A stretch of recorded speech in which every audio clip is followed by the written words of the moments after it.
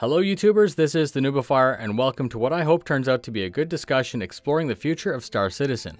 We recently got some clarity on how Chris Roberts sees some important game mechanics, basically breathing and eating.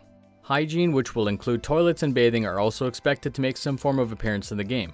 I won't discuss them in this video as they won't outright kill you or damage you. Now is a great time to discuss how the related game mechanics might be added. Our feedback might change the end implementation for the better.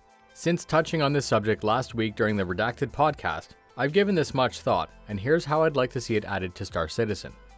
Breathing and eating are factors that, if added properly, could expand the game experience to the player.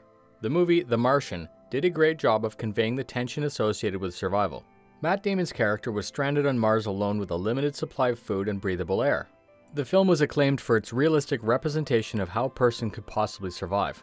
I want this type of gameplay for situations like crash landings, but I feel very strongly that there's time and a place for it. I feel that forcing a player to constantly think about their air supply and their food would be a mistake.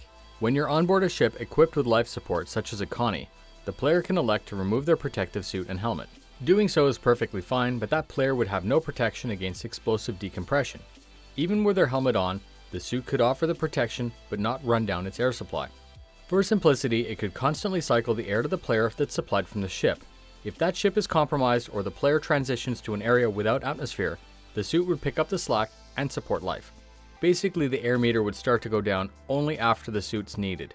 The player would therefore always have a period of time before the suit supply is fully exhausted. It doesn't even need to be a short period of time, but the air supply mechanic would motivate the player to play smart and think ahead. If the player is able to enter a breathable environment, the suit would regenerate its supply, and the player could once again rely on the local atmosphere.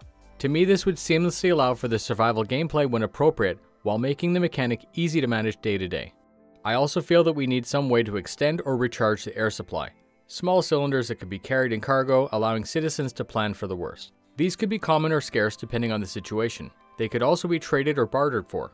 I guess what I'm saying is, air in outlying areas could become a commodity in places without reliable shelter. Now on to eating, which can be handled very simply. You can't eat while wearing a spacesuit with a covered helmet, which means that you would need to find shelter to eat to take off your helmet. The exciting news is humans can go a lot longer without food than without air.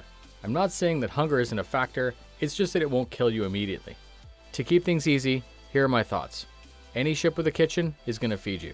I actually think that if you're on a multi-crew ship, you shouldn't need to go through the actions of eating just for the sake of it. It's implied that you're looking after yourself. You could choose to deliberately sit down and eat if you want. You might want to roleplay, so it's important that this functionality is there. Many citizens are interested in the added immersion of living out the life of a citizen. It would therefore make sense that the kitchen is more than just a placeholder. Giving the player within the protection of a craft a choice would prevent the frustrating repetitive distraction as the novelty of eating wears off. If I was the pilot of a capital ship and I became hungry and I was forced to get up, walk to the kitchen to prepare a meal, it would be very realistic, but very tedious and totally irritating. So with that, I believe there's a time and place to factor in hunger into our survival. When stranded or otherwise away from shelter, I believe that we need food as part of our survival mechanic, a limited volume of breathable air, and an eventual penalty for not eating. The standard flight suit could hold a normal safe volume of air, plus maybe a day's worth of rations.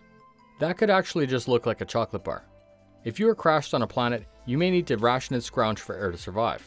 You'd also be pressed to eventually seek a safe environment to remove your helmet to eat. These would add some tension when the situation was less than ideal. So in closing, I feel very strongly that we would be cheating ourselves if we took the easy route and removed air and hunger from the universe. But at the other end of the spectrum, citizens should also not be forced into tedious gameplay. When you're on a ship or otherwise protected by shelter, it's implied that you're looking after yourself. But when you're in the black, you're going to have to manage your own survival. I would actually love to hear your opinions and ideas. The reason that we're all here, playing an alpha, is to test and improve the future Star Citizen. If you like what I'm doing, please like and subscribe to help me spread the word out about Star Citizen. If you liked the video, please share it with your friends. Fly safe, and I'll see you in the verse.